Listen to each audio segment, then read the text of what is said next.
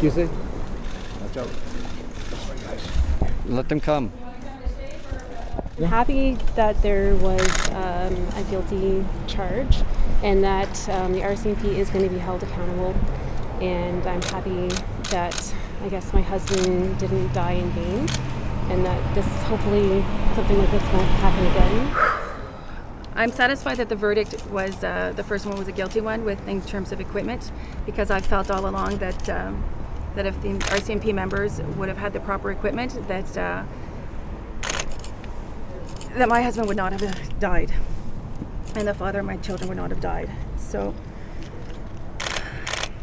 my hope really is that the silver lining of all of this is that RCMP members that are serving now and in the future will be better equipped, and that they'll be safer when they're doing their job.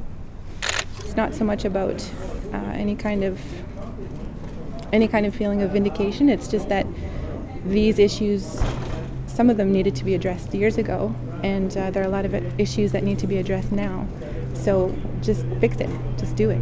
And could this help that happen now that the court has convicted them? I'm hoping it will. I'm hoping it will. Justice Jackson found that the RCMP, both for cadets and for members, has world-class training programs, and that's the reason why the RCMP was found not guilty of counts 2 and 3. On count 1, there's still a sentencing matter, and so it's limited what can be said, but the RCMP will study the decision carefully, and we expect to call evidence about all the efforts that the RCMP has made to equip and train all of its members on the patrol carbine. We'll call that evidence at the sentencing hearing, and we hope that the trial judge will consider that relevant on the sentence.